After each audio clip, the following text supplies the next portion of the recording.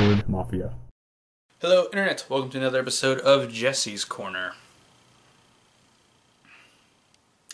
There's an extended version of the thing I just did.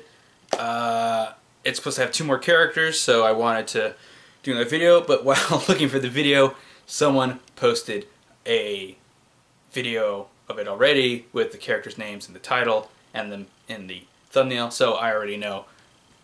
Whatever, I'm already set up. Let's just do this. I'm still excited to see more gameplay.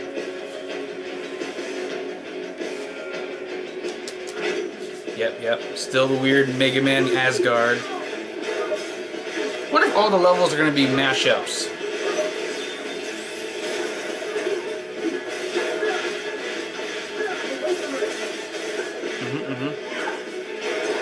Apparently they've said that it's going to be more free-form. Ooh! Cool. Ooh! Cool. It's too loud. Yeah, that makes sense. What's hers going to be? Oh, it's the binary thing. I guess we already saw this in the last one a little bit. Okay, here we go. Huh.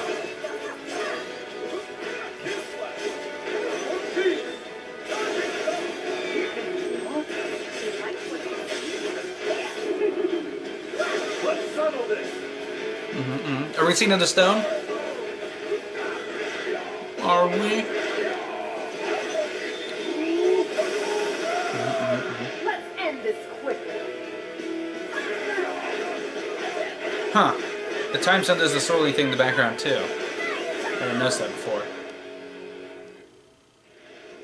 Only 2 characters and 2 stones? Now we're working anything else. Okay. Well, that was cool. I'm glad to see. Cap's design looks a little weird. Let's take another look at that.